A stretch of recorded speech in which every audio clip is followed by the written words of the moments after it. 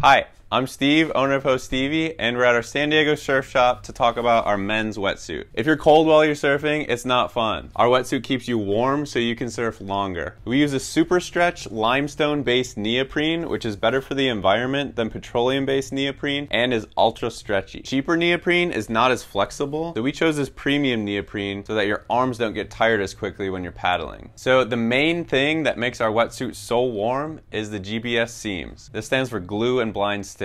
Cheaper wetsuits use flat lock stitching, which is much cheaper but creates more holes in your wetsuit for water to leak through. So we use glue and blind stitching, which creates less holes in the neoprene, and we also glue the seams and put a neoprene tape over top to really make it watertight. The GBS stitching and premium neoprene that we use makes these wetsuits super durable. This is not a wetsuit that you'll need to replace after just one season, even if you surf every day like I do. Another major warmth feature of this wetsuit is the chest zip instead of a back zip. So back zip wetsuits are a little easier to get in and out of, but then you have a zipper down your back. This makes the wetsuit less flexible and also is an easy place for cold water to leak through. Our wetsuits have a chest zipper, so you stay warmer and have more flexibility. The reinforced knee pads can handle all of your pop-ups, and you can keep your car key or house key securely attached to the key loop behind the zipper. Check out our size chart on this page to find the right size wetsuit for you based on your height and weight. I'm 6'2", 165 pounds, and I wear a size medium tall. We have two thicknesses available, 4.3 millimeters and 3.2 millimeters. With the 4.3, some sections of the wetsuit are 4 millimeters thick, some sections are 3 millimeters thick, and with the 3.2, some sections of the wetsuit are 3 millimeters thick and some sections are 2 millimeters thick. This means the 4.3 wetsuit is going to be thicker and warmer than the 3.2 millimeter. The 4.3 is rated for water temperatures as low as 51 degrees Fahrenheit,